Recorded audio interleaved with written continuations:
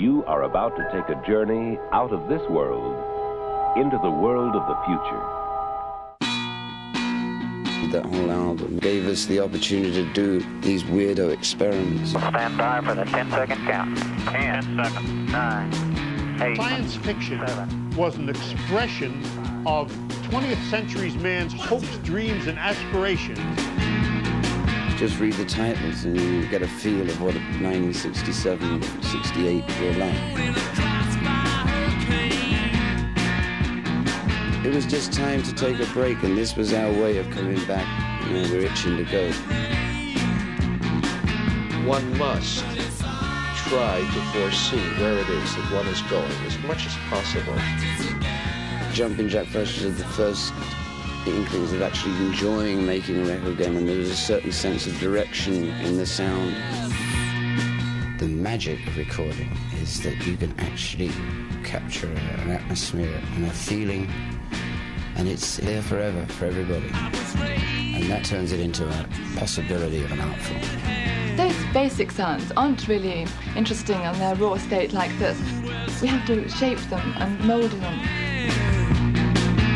The recording itself and the technology of it, record something and listen to it back. Musical history tells is a brand new invention. For these are the electronic brains of the future. Well, we're committed to the view that the computer age is going to permit this continuation of the release of mankind's leisure time.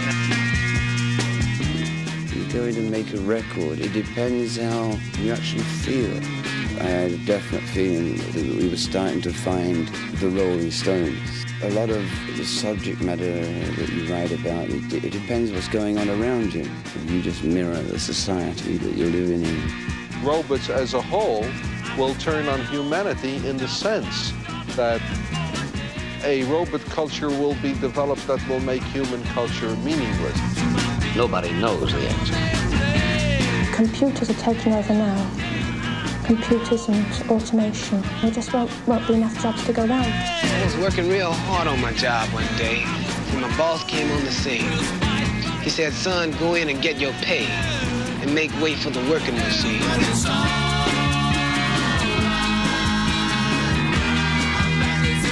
This, our country and all its people, could be in danger of nuclear attack. Students come to me and tell me something about their own experience, and I get a recurrent theme of the world is about to end. Very little thought is being given to the dangers of the misuse of these systems. Technology can be a toy, or it can be a tool. I think people will no longer want privacy. Here we have a mechanism that could be abused.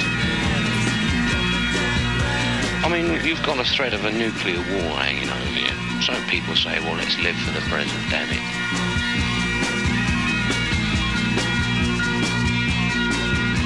And the tensions and the confusion that was going on around that time.